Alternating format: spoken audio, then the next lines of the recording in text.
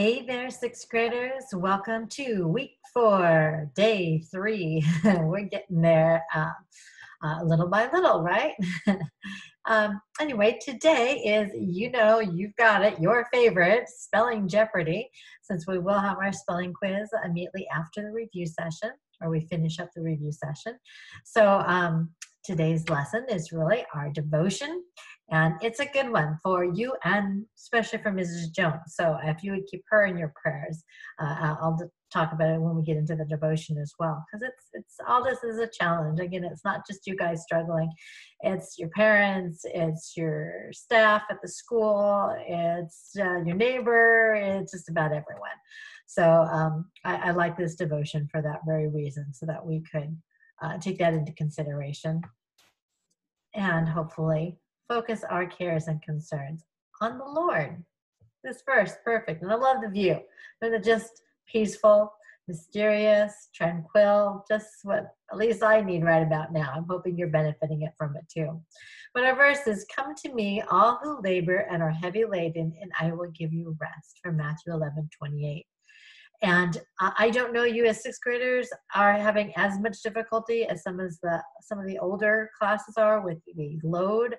But it can get a bit much, and this confusing platform, if you're not used to tech, which is definitely my case, I've kind of avoided it. I think it's so impersonal, and now it's being forced upon all of us, whether you're into the tech world or not. It has become our life, at least for this duration. And it's a burden. So here we go. I need to give this burden over to the Lord, as do you. This devotion is beneficial to you and definitely beneficial to me. I think I take too much on my shoulders and try to do just everything just so and just perfect, and then I get behind, and then I get stressed. And again, it's something I'm sure you're all going through, and your family members. These are very uncertain times.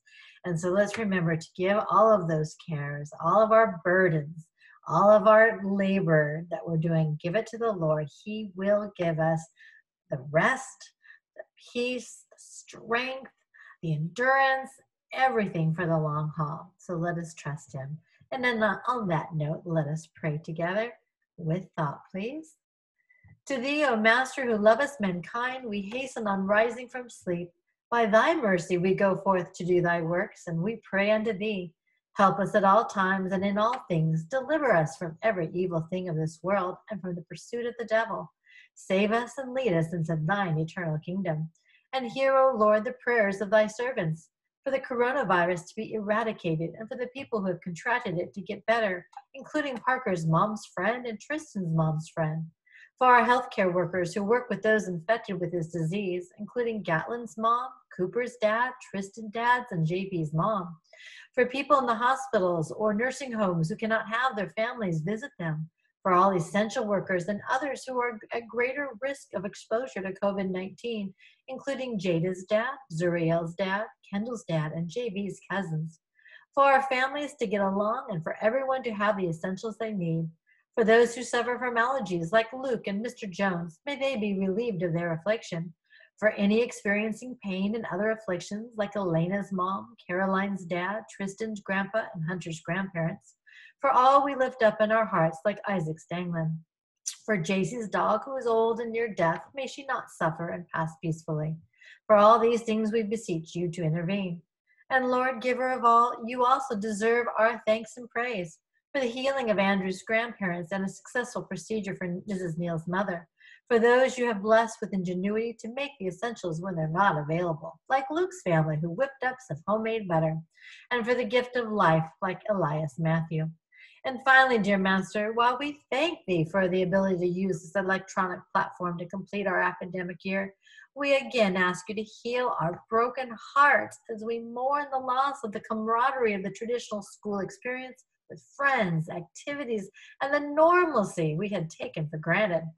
Let us be strengthened through and by this adversity, that we might grow further in the grace and knowledge that will serve us in the days to come. All this we lay before thee, for thou art our creator, provider, and bestower of every good. Wherefore all our hope is in thee, and to thee we ascribe glory, now and ever, and unto the ages of ages. Amen. Well, I think that says it all, boys and girls. A good way to start the day or end your day if you're viewing this on the evening before. And I look forward to seeing you shortly in our Zoom session of Jeopardy. I hope you've been practicing your spelling words and maybe you've even done some of those fun assignments that I put up, making your own Jeopardy prompts and doing some matching with Google Images. That was Mrs. Taylor's idea. I thought that was so cool. I did something like that from my 8th graders for vocab. I thought, oh, why don't you guys do that? It would just be a little fun. Again, optional, but a great way to review those words so you're ready for the quiz and, of course, our Jeopardy challenge. Great way to earn some more gems, jewels, guys. So until then, you're in my prayers, my thoughts, and my heart. Take care, all. Bye-bye.